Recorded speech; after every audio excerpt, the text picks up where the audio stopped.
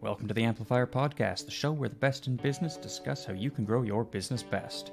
I'm Wyatt McPherson, I produce this show. In this episode, Don Cooper is joined by author of Personality Isn't Permanent and Willpower Doesn't Work, Dr. Benjamin Hardy. Ben will be with us for 3 episodes, and in this first one, they discuss how future goals best grow businesses and why some leaders are better at it than others, along with how you can change yourself for the better and get to accomplishing what matters most. They provide tons of insight that I know you will get a great deal of value from, so make sure you are subscribed so you don't miss the next 2 episodes with Dr. Ben Hardy. And when you're ready to start your own podcast or kickstart marketing for your business, be sure to visit us at amplifierx.com. But as always, I truly do hope that you enjoyed this episode of the Amplifier Podcast. Now please take it away, Don. Good day, everyone. It's Don Cooper here with my partner, Wyatt McPherson. Today, I am super excited to have a friend and colleague on here, Dr. Benjamin Hardy. A little bit of background on Ben before we get going. Dr. Benjamin Hardy has a PhD in organizational psychology. He is a best-selling author. His previous book, Willpower Doesn't Work, got him to that level.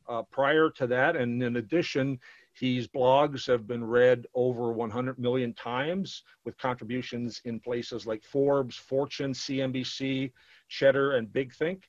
And between 2015 and 2018, Benjamin was the top read blogger on medium.com. Ben, I got to tell you, I read Willpower Doesn't Work. It was actually Dan Sullivan gave me that book in one of my strategic coach workshops. I really enjoyed it. And I thought, there was some powerful things in that book. And I've heard you speak more recently that you certainly toiled over this next book and felt just with collaboration that it was 10 times better than your first major market book. I got to tell you, this is the best book I've read in at least 5 years.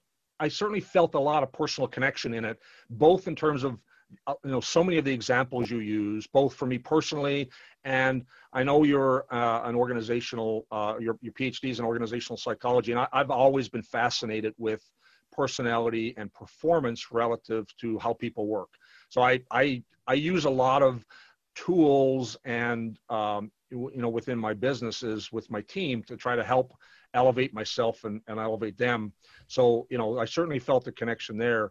The equal part is, I'm in the, what I call the strategic coach ecosystem that you are in with Dan, with Joe. And so there's so many examples in there of people we both know and other works and the insights from people like Sean Stevenson and Cameron Harold and Joe Polish, obviously Dan Sullivan.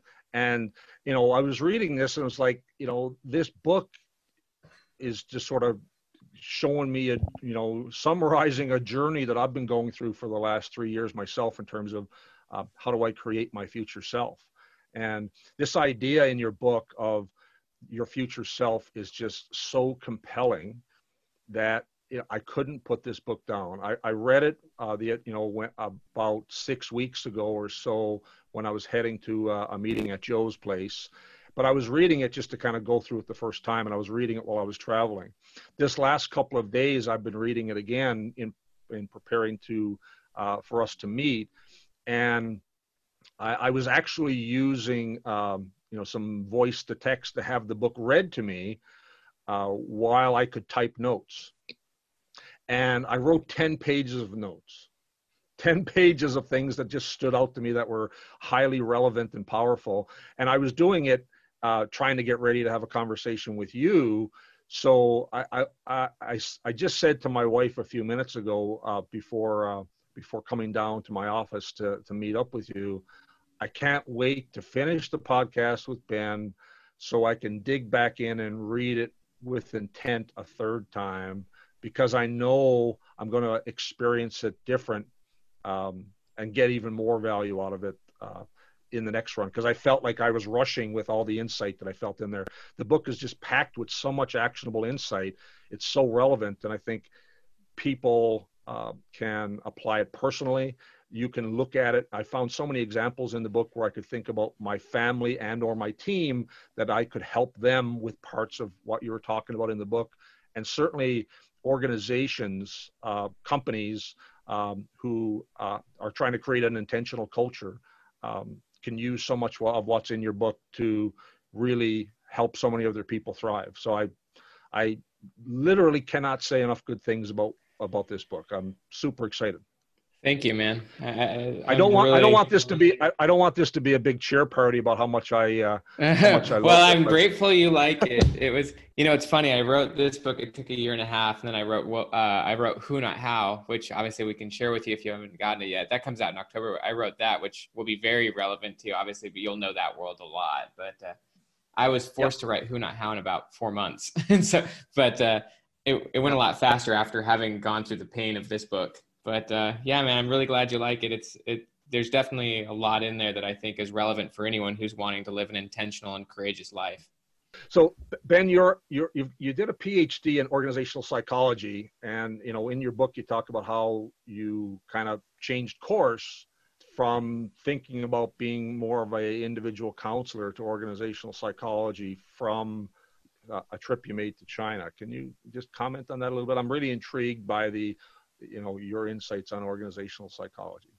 Yeah, I mean, I was not totally clear on the idea that I wanted to be a therapist or a counselor. I mean, I thought it could be really meaningful, and obviously it would be a different application to what I do now, but I also wanted to be a writer, and I wanted to make I won't say bigger impact, but more of a broad impact.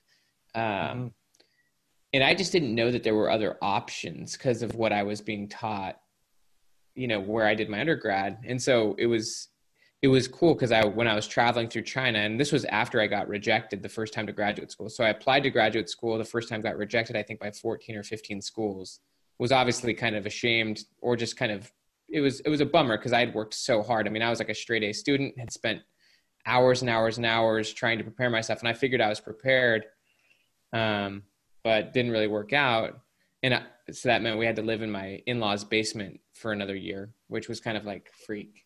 Didn't really love that idea, but we were traveling in China, and I met a guy at like a church. We were in a church, and he was just a super charismatic guy. And he told me that he was the leader over the Asian region of Apple. And I was like, well, what does that mean? He's like, well, like, I'm the guy who trains all of the leadership of Apple throughout Asia. I'm like, whoa. How did you get that job? And he told me that he got there in kind of a weird roundabout way because he had formerly been an attorney, but he said, but my boss, who really is the guy who guides all this, he's an organizational psychologist. And I was like, what? I'm like, that sounds so great. That sounds amazing. And so then I did some research and realized this would be a really cool application of what I want to do. So as soon as I got home from China, I started throwing out applications to programs. I was way behind on those applications, but was immediately able to get into a program that was a great fit, and that ended up being Clemson. How do you see that background and your writing, helping fulfill your future self, your vision of helping? I mean, my future self in many ways is probably going to some degree. So I served a church mission when I was 20 years old, and it totally changed my life. And that is the reason I went into psychology in the first place, is because I watched how much my own life changed after having a kind of traumatic and troubled childhood. Not that I view it that way anymore. Actually, I view my past with a really positive lens. I don't think I would be even doing or thinking the way I did if I hadn't gone through what I'd gone through. So I believe it happened for me. In many ways, I believe my life is I'm really grateful. And I have a great relationship with my dad, who was a drug addict for a lot of my life. He's an amazing guy. But yeah, it was really the mission. And so I think my future self is actually, I got the PhD because I wanted to understand leadership. I wanted to understand teams. I wanted to understand groups. And I think in the future, my future self is probably going to actually be working directly with missionaries, but from a leadership perspective. That's where I want my life to go. I mean, I'll continue to write popular press books that are not necessarily spiritually bending. They're more, for just the general masses. But I do think my future self, probably 2 to 3 years from now, is going to step away from a lot of the entrepreneurial things I'm doing. And I'm going to be more directly doing more missionary style work in a leadership capacity, just because that's kind of an audience. Dan talks a lot about who do you want to be a hero to? those are the people I want to be a hero to in the work that they're doing, because that's where my biggest ahas happen in my own life. And so I wanted to get a PhD so that I could better fulfill that role. And writing this book is going to be the vehicle through which I set my life up to do that. You know, my goal is to sell 10 million copies of this book. And I think if I can do that, and through the process of doing that, not only will I be in a financial situation, but I'll go through kind of some of the psychological transitions and just prepare myself for that work that I'm excited for in my future. I recently read Man's Search for Meaning by Viktor Frankl. He talks, so obviously his story was he was a Jewish, he was a Jew and he was in the Holocaust. And so he was in there and he looked at the whole experience from the perspective of like a psychiatrist. And one of the big things he said is that the moment that people lost a sense of purpose towards the future, they died very quickly in the concentration camp. And so like a lot of people, they would be like looking forward to like Christmas, and they had the belief that they'd get released by Christmas, and Christmas would come by. And if they didn't get released, which they usually didn't, waves of people would die because their sense of future disappeared. And so he talks a lot about how like once you lose a sense of purpose, your life loses meaning. And that's always based on a future goal. And so he's big on that. Like he was big that like those who maintained hope towards a future were far more resilient and they didn't cave to the situation. And so obviously that's got huge implications for future self and what we talk about in the book, but it has huge implications for me and for you because we have a huge future that we're working towards. And when I love the Dan quote, the bigger the future, the better the present. Make your future bigger than your past, right? Yeah. For some people who have been working on this personal journey for a while, they might have a vision for the next year or a 3-year vision. I know I just finished my vivid vision for one of my businesses. And I also have a 25-year purpose for myself in terms of what I want to accomplish. So those things give me grounding of where I'm going. Most people don't have that, I think. Yeah, what he says is if you don't have an exciting future that is giving your life meaning and purpose, then what you're going to do is you're going to have so much meaninglessness in your present that you're going to do anything and everything you can to distract yourself. That could be through drugs, technology, but if you don't have, a future is where you get your sense of purpose, and that's what gives your current life meaning so that you can then go through whatever process is required to becoming the person you want to be. And that, whether that's courage or whatever learning that you have to go through and transformation, if you don't have that sense of purpose of that future self, then you don't even know who you are in the present, and life lacks meaning. And so you're just going to distract yourself and you're going to be probably caught up in all the fear and confusion going on. One example that's sort of both entrepreneur and personal is my oldest son. He's started an entrepreneurial venture kind of inspired by following me. But this one business was a little bit stuck because it was, he was trying to get to a place of building a concept application so he could get investors, because this was a big AI, artificial intelligence application that I think could really change some things in the industrial space. But all of a sudden he was stuck because he couldn't move forward and, didn't have enough funding to take him to the next place.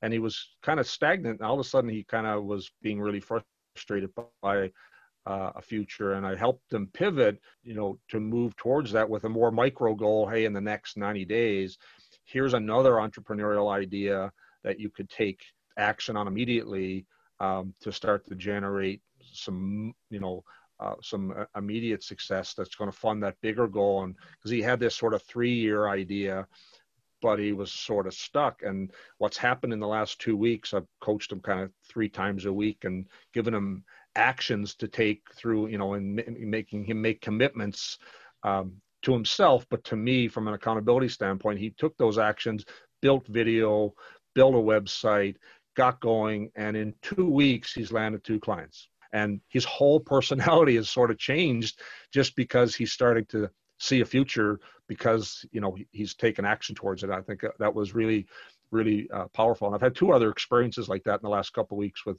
some entrepreneurial friends who were in our network that reached out to me to go, who were kind of stuck with kind of being down the weeds on action. Yeah. It's really fun. No, I mean, it's so cool that you're helping him do that. I love the idea of breaking it down to like a micro goal, and like, I mean, that's how you build confidence. Sometimes it still takes courage and intention, but now that he's got those 2 clients, his future's a lot bigger, you know, because like he now has the confidence that he can get more. And so, yeah, I agree with that. You know, and, you know, Dan talks about, you know, setting 90-day goals and living in 90-day chunks that you can take action on, and then measuring, you know, and you speak about it in the book about the gap and the gain, and measuring your progress by looking back as opposed to looking to the horizon and living in it.